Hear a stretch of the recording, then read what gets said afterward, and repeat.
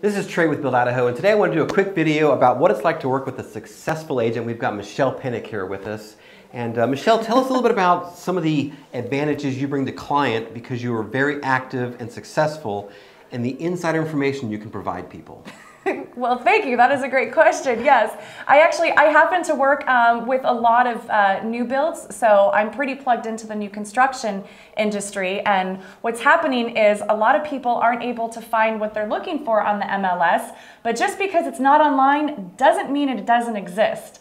So it's important to work with a local expert who is plugged into the community. I work with a lot of builders. Our team, Build Idaho, I mean, we have all of the new subdivisions that are coming up, and so I know a lot of what's going on in the Treasure Valley, you know, that's not yet listed. And as a team, we're able to talk to each other and see who's got what information. Yes. For example, we've learned recently that earnest money is becoming a lot more important in getting a new home. Yes, so absolutely. Talk a little bit about that, just briefly. Yeah, well, and all builders are raising, there are different expectations. It used to be 1% earnest money. Now it's as much as 5% earnest money that's non-refundable. So you really have to know, you know, who are the builders in the different communities?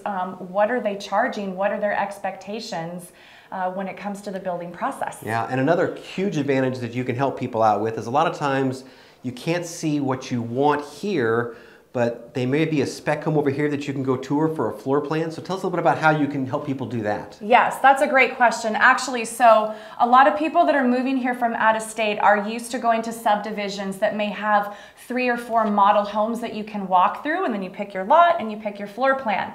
Well, in Idaho, it's a little bit differently.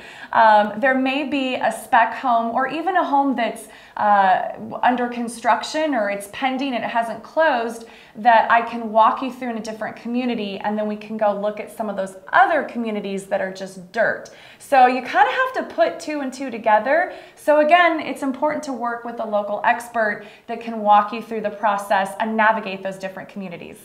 And if you'd like to talk to Michelle, her contact information is below.